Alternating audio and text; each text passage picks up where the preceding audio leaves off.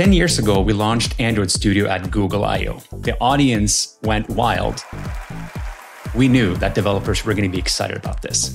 And we launched an alpha version a couple days later, and we were really surprised by how many developers downloaded it and started using it full time. And to this day, we still have a lot of people using our Canary builds, and we're happy about that.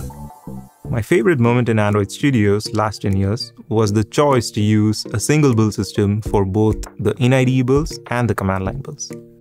Whether you're working in the IDE or whether you're building in your continuous integration server, then you should have exactly the same result. It's based on Gradle, and it's very customizable and very extensible, and it is deeply integrated into the IDE.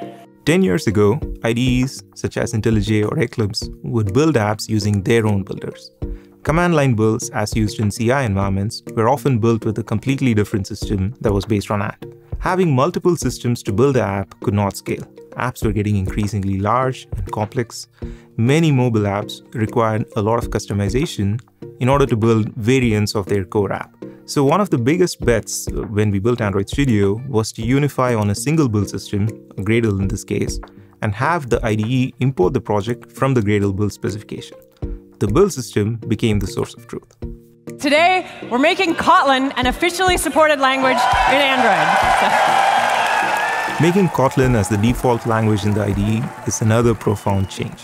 When I first heard about Kotlin, I was a little bit of a skeptic, but it only took a few weeks of writing in Kotlin for me to become a convert. It is a pleasure to write code in. You can express ideas in a concise manner using Kotlin that is just not possible with Java. Coroutines and structured concurrency make expressing concurrent behavior easy.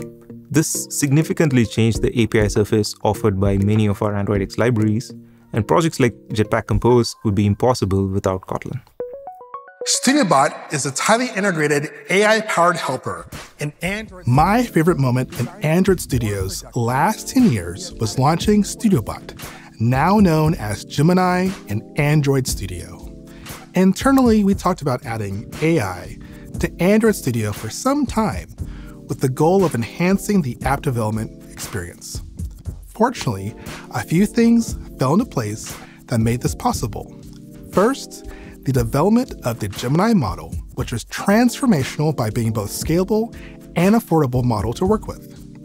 Two, we partnered with a great internal R&D labs team to help us think about how do we take the Gemini model and augment it to be focused on Android app development. And third, we built an in-house dev team that could do a focused sprint to create the infrastructure and the initial set of AI features.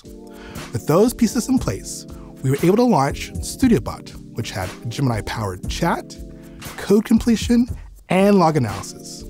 And that's what kicked off our journey in bringing AI assistants to Android app developers to make them more productive when developing apps for Android.